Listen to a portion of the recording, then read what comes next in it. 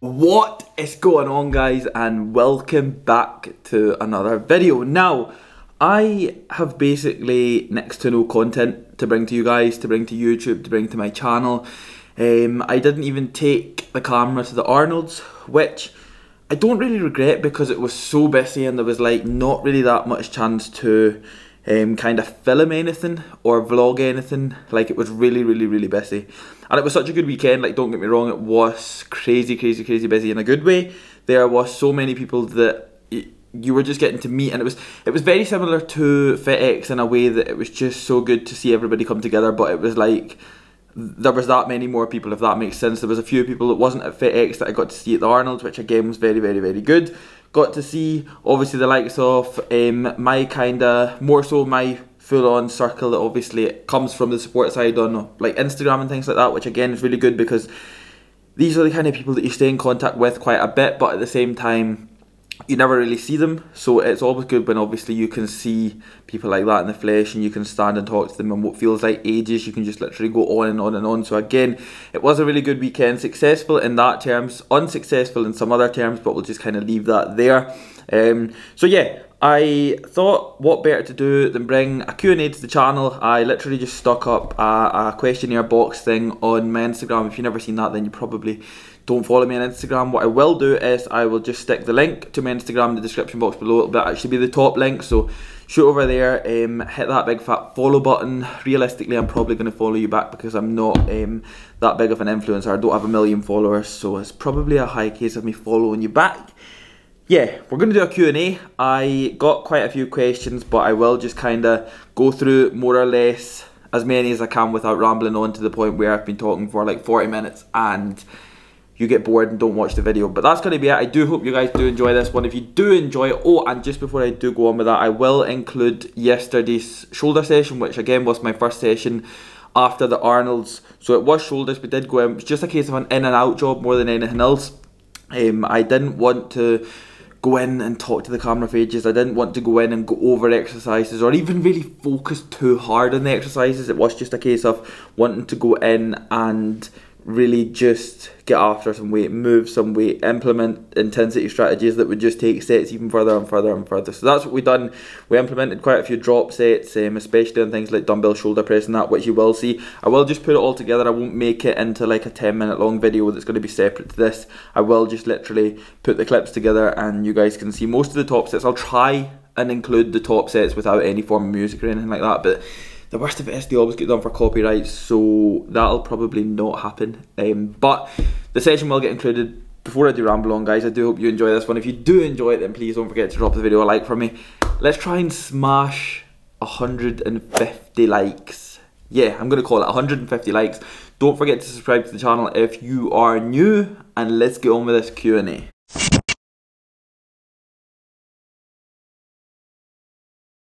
Nice and easy one from Max_Wilcox16. How long have you been training?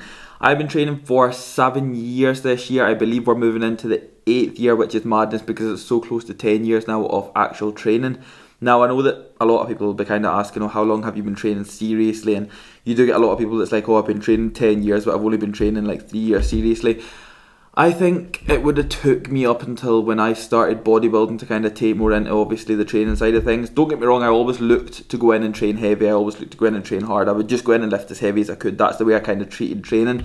But more so looking towards the kind of strategized side of things and what I was going to train here and what I was going to train there and what exercises I was going to do here and there. That kind of changed up. And what body parts as well.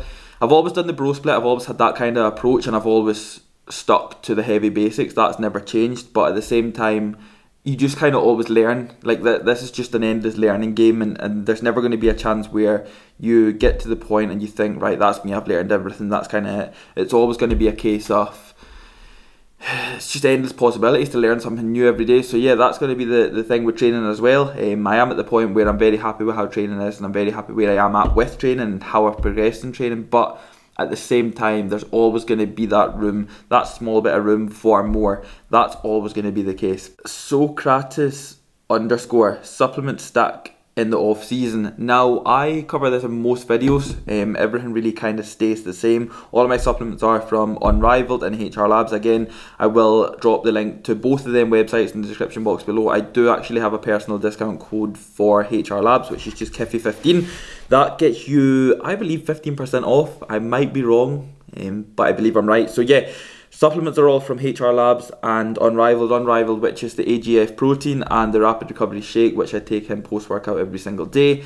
HR Labs, we are looking at pre-workouts, which is DFib, Basic, which is the saturation drink, No Code, which is the essential amino acid, Intra Carb, which is just carb up and level up, and Ride On, which is the pump formula, which I'm actually out of right now, but it is coming back in stock, as I do receive quite a few questions regarding Ride On and when it's coming back in stock. Liam has confirmed that it is coming back in very, very, very soon, hopefully within the kind of next week or so.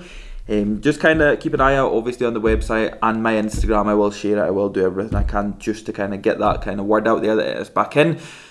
But I think that's it. I'm sure I've not forgot anything.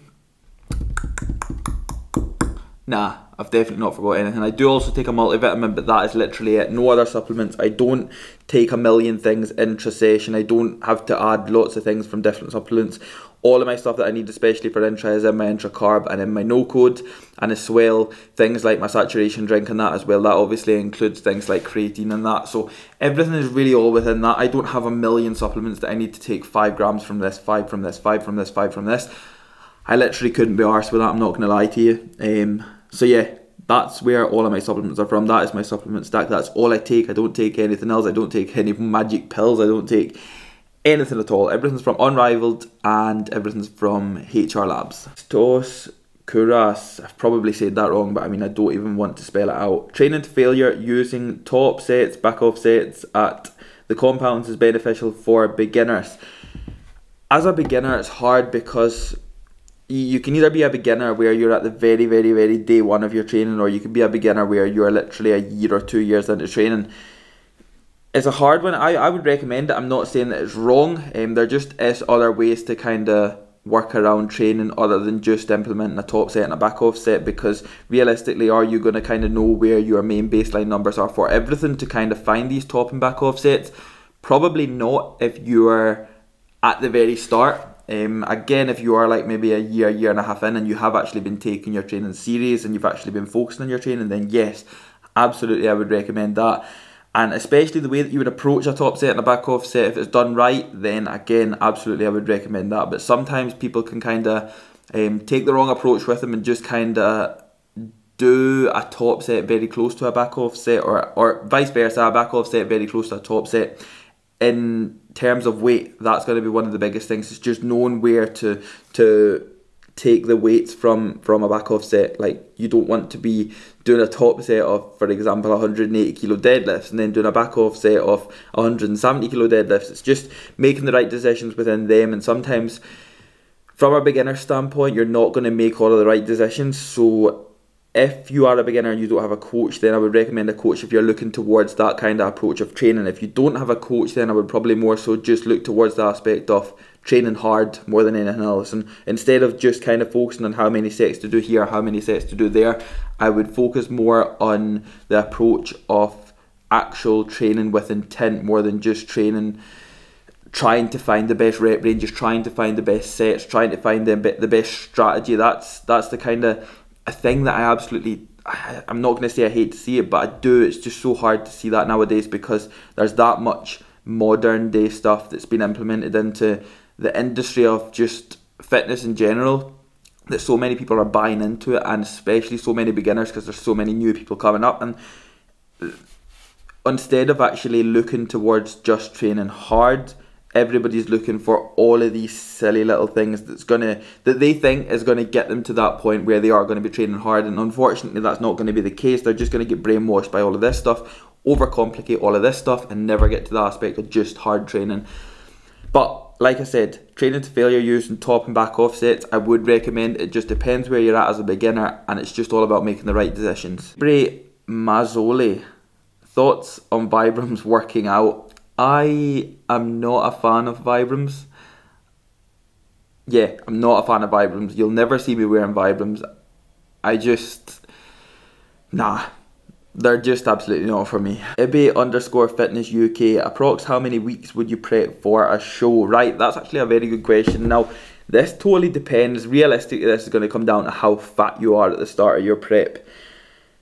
That's always going to be the case. How much fat you're carrying moving into a contest preparation phase, it's going to dictate straight away how long you're going to have to diet for. Especially, well, I mean, I say that it's going to work towards both enhanced and obviously natural athletes. Natural athletes a little bit more, because we moving into a diet phase, we can't grow into a show. We don't have. So what I'm going to do is I'll answer this from a natural standpoint and I'll answer this from an enhanced standpoint. So from a natural standpoint first, moving into a contest prep phase, a diet phase, a calorie deficit more so, we don't have anything to help us grow into a show. So once we move into a deficit, we've stopped growing, we've stopped the off-season phase, we've stopped anything to do with that. So if you think about it, the goal is always to reach stage retaining as much muscle tissue as possible that we've built in the off-season. Now, dieting for 8 weeks, 10 weeks, trying to get in shape within that amount of time, you're going to have to approach that phase very, very, very aggressively and cut calories to the point where you're eating next to nothing. You're going to have to expend 1,000,000 calories because obviously you've literally only gave yourself 8 weeks to get in shape. So if you think about it that way, the more chance of your body eating into muscle tissue and just wiping away all that muscle tissue is going to happen. That's going to be a very high chance. Whereas if you give yourself an extra good amount of weeks, for example, I would always recommend, for myself anyway, I always look for between the kind of 20 to 26 week mark for a preparation phase. Again, that is just the way that we've always done it, and that's the way that we feel that's been right. And again, from where I have been at the start of prep, that's kind of what we thought would be the right amount of time. Now, don't get me wrong, there's always a kind of chance of you coming in shape a little bit earlier or giving yourself an extra bit of time, or even at that, you could literally get to the point where you've dieted for 26 weeks and you're maybe still not there. But at the same time, it's the kind of 20 to 26 week mark that personally for me, that's where I work from. And that's probably what I would recommend for a natural athlete, especially where you're going to be carrying a little bit of fat starting off from prep. You're not going to be going into prep in good shape, but also if you go into shape very, very, very out of shape and you're holding like lots and lots and lots of fat, then realistically you may need a little bit more just to obviously take the kind of unnecessary weight off first and then take the body fat off. So you've got to try and not get them too mixed up between the weight and the body fat. So that's why always there's differences between like a weight loss phase and a fat loss phase. Like that's one of the biggest things that is easily mixed up, and you can understand why, but at the same time you just need to make sure that you don't get them mixed up. It's going to always depend on how much fat you're carrying. That's going to dictate how long you need to prep. Especially moving like to the side of that, as an enhanced athlete, obviously I am not an enhanced athlete, and if anybody is an enhanced athlete watching this video and you want to correct anything that I say or call me out on anything, then that's perfectly fine, because I am not an enhanced athlete and everything I say might not be 100% spot on. But from what my knowledge is and from what I know, enhanced athletes can grow into a show. They don't need to diet for 20 to 26 weeks. Majority of the enhanced athletes I know have dieted upwards of to kind of 16 weeks, and that's been it.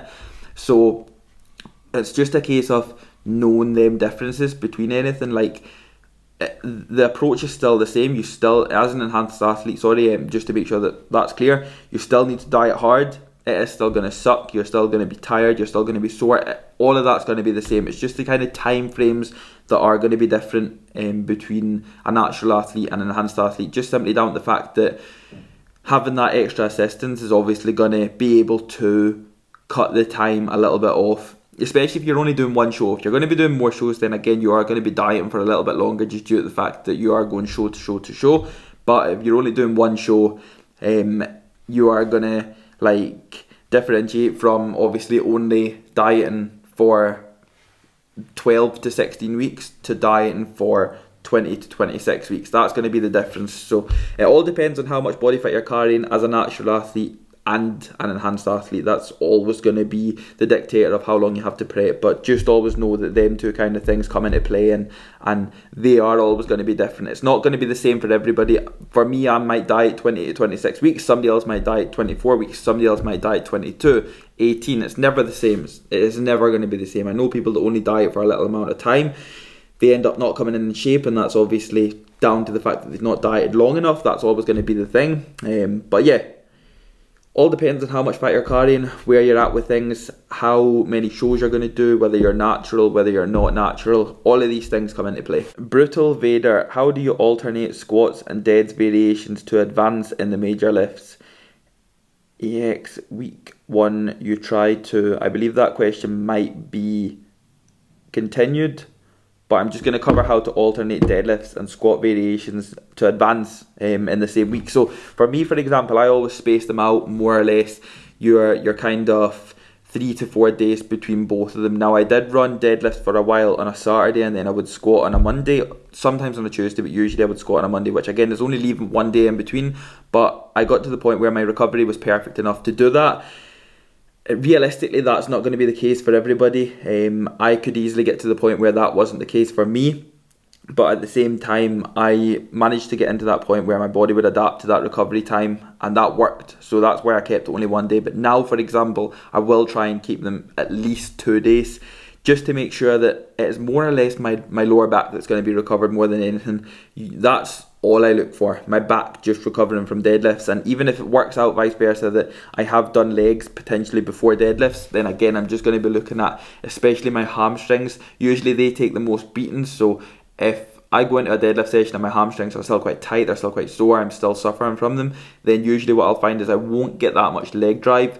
I will just instantly pull the weight and my hips will shoot up, and don't get me wrong, it won't put me off to the point where I won't deadlift. It'll just be annoying because I know that I won't be 100%. But the biggest thing here is the only way to alternate them and still progress on them in the same week is just to make sure that you give them enough time, and especially out with these sessions, take your sessions all the way. That's never going to be a thing. I'm never going to say take a back seat in other sessions. Just nail every variable outside of training. That being your rest recovery, that being your sleep, that being your eating, that being everything to do with that. Make sure that that's on point, and then you should be able to work out your progressively overload approach, which I'm assuming you're going to do on your squat and deadlifts in the same week. They should work perfect. I don't see why they can't be done in the same week. I've literally done them in the same week, going back to question 1 for the past 7 or 8 years, and I've still been able to progress. Don't get me wrong, there's been loads of sessions where the progression's not been there, but I've still been able to perform a very high set. I've still been able to perform and get strong in all rep ranges, and that's another one as well. Just to make sure that you can do them in the same week doesn't necessarily mean that you have to do 1 rep maxes every single session. Like, that is literally just going to end you. So get strong at all rep ranges, do all rep ranges, perform low rep ranges, perform high rep ranges. You can always progress. That's always going to be one of the things. Perform different intensity strategies such as pause reps, perform tempo reps, perform deficit deadlifts. There's always going to be a way, but nobody sees that and nobody thinks you could squat a deadlift in the same week. So yeah, not going to ramble on any more on that. Just implement all that stuff. Don't let any of the modern day brainwash bullshit get on top of you and tell you that you can't do that, because you can do it. And I'm an actual bodybuilder. I do it every single week. Yeah, let's move on. Orange dot den Duven, T-bar row or bent over row. I'm actually a fan of both of these. Recently I have been working with a barbell bent over row and a chest supported T-bar row, just because I've kind of found my way with the chest supported T-bar row and it's actually felt very good. I've been able to perform it like a low row more than anything else, so I've actually been taking pretty similar benefits from it towards what I would take from a barbell bent over row. But realistically, nothing's going to ever challenge or beat a barbell bent over row, in my opinion anyway. Don't get me wrong, everybody's going to have their opinion and everybody else say that it sucks, and the other half of everybody will say that it's a very good move. But from the old school side of things and the way that I've kind of been brought up and the way that I've trained, that is always going to be one of my big main moves, is the barbell bent over row. Or not even the barbell bent over row, I like to just kind of call it a barbell row, because if you call it a bent over row, you're guaranteed to get called out, and the fact that you weren't bent over and you weren't doing it right and all of that rubbish. So yeah, barbell row is always going to be for me. T-bar row I am still a fan of free weighted, but recently I have obviously had access to a chest supported T-bar row in which I found a good momentum with it. That's what I'm going to say. I found a good momentum with it. I'm going to run it to the point where it feels not so good, and then I'll basically bring it out, bring the free weighted T-bar row back in, and then we'll move from there. I'm literally not even going to bother trying to say that name. Not even going to spell it out. How many sets a week for arms? Advice for the advanced. Again, this is going to depend. In fact, I'm just going to use this as last and final question, because I do see that we have got over 20 minutes and I'm not going to keep you guys forever. So how many sets for arms for the advanced? Now this is going to again depend on if your arms are a lagging body part. If your arms are maybe a good body part, you maybe don't need as much frequency as somebody who's got noodle arms. Somebody's got the shit arms, somebody's got small arms. That's going to be a big dictator. How much frequency you need. Do you need an arm day? Do you not need an arm day? It's a hard one. It's always just going to come down to whether they are a good body part or not. I'm not going to say that you need to implement lots and lots and lots of sets. For me, for example, I do train arms every single day, but that's not a full arm session every single day. What I do is I literally just implement between 4 and 6 sets of arms after every session. Excluding legs, I don't really like to kind of... I used to always chuck in a little bit of arms either at the start or the end of legs, but I just kind of got to the point where I knew that it was coming up and I kind of just dreaded it and dreaded it and dreaded it. And obviously I got to the point where my arms weren't a lagging body part, so I just kind of eliminated them from legs. So I do obviously have them in at the end of every single other session, that being chest, that being shoulders, back. everything. I do also do an alternative arm day, which is on a Friday, which is the so-called active rest day. But at the same time, it is just going to come down to whether you need that extra frequency or not. That there's no specific best way to train arms. There's no specific best reps and sets to train arms with.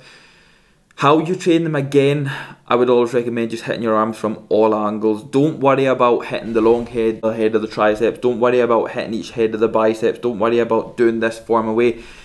Just train arms. Treat arms the way that you would treat any other body part. It's the exact same as things like abs and calves that everybody forgets about. Just treat them the way you would treat every single other body part. Do the amount that you feel is necessary. Find how much you recover from. That's going to be, again, if you wake up and your arms are fucking dead and you can't move them, then you've probably done a little bit too much. If you wake up and they're feeling fresh as fuck, then you could probably add in another set or two. It's always going to come down to that. You're always going to be trying to find that kind of happy medium between that, what you can recover from. Are they growing? Are they not growing? Take pictures, monitor your progression. Are you progressing on the weights? Are you progressing inch-wise on your arms? How's things looking? That's always going to be the dictator of how you can plan out your arm days, how you can plan out your arm sessions, or for example, just the sets and reps that you're going to implement at the end of the sessions. But yeah, that's what it's always going to come down to. I'm just going to call it a day on that one, guys. I don't want to ramble on anymore. I don't want to talk any more rubbish. I do hope you guys have enjoyed this one. It has just been a kind of random Q&A, but I do think I've covered quite a few good questions, especially the one down to contest preparations. As everybody is moving into their off season, there is a lot of people looking to compete next year, which is going to be a massive one. Me, myself, I am also getting back up on stage next year, which I am very much looking forward to. It's going to be good. We do have another... What? Oh my god, what month is it? We are in October already, so we've got October, November, December, January, February, March, April, potentially another 6 months in the off season, half a year in the off season to grow. Wow. And then we'll be looking at preps. So yeah, be looking to get back on stage at the back end of next year. I'm looking forward to it. That's going to be it. I hope you guys did enjoy it. If you did enjoy it, then please don't forget to drop the video a like for me, guys. Subscribe to the channel if you are new, because we are still growing. And I will see you all in the next video.